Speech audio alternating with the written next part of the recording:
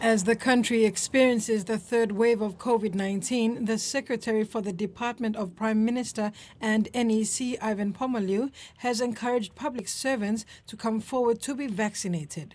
In a circular dated 7th October 2021, Secretary Pomaleu said it is important that public service take the lead by getting vaccinated in order to protect themselves, co-workers and families. However, he again said this is not a mandatory imposition on anyone. Secretary Pomaleu said at the moment they have been advised that the vaccine is the only option to protect us against the effects of COVID-19. For public servants in Port Moresby, he has encouraged that they visit the nearest facility to get the jab.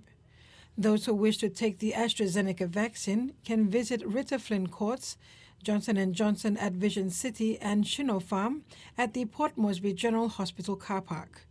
He also called on all heads of department, provinces and agencies to make arrangements to bring vaccination teams to their respective offices and agencies, for staff to be vaccinated and for provinces to liaise with their provincial authorities.